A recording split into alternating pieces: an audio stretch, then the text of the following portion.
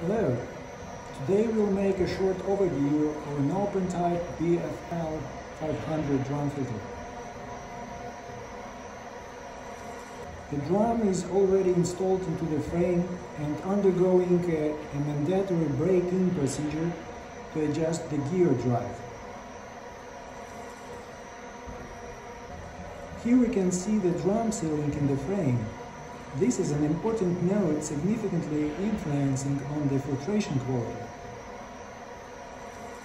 Manifold with nozzles and roof will be installed after the drum packing. The filter has been partially packed already. One of its parts is covered with packaging film. Here we can see the filtering surface of the drum. This filter has a 16-micron mesh installed.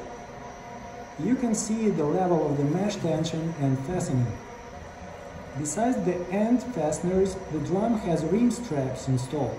They also serve for mesh fastening to the drum. Look how smoothly the drum drive works. There are no extraneous sounds and vibrations.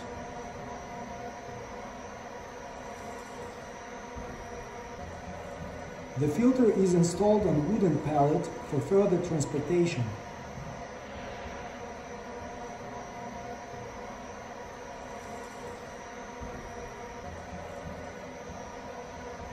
Here we can see the drum filter control unit.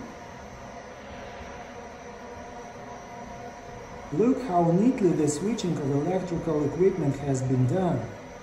The unit has frequency converters for the pump and gear motor operation, as well as time relay for automatic switches.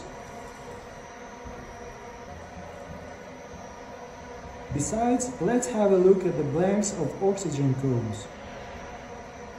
These are parts of OG30 oxygen cones, which are manufactured in batches of several pieces due to the production process specific nature.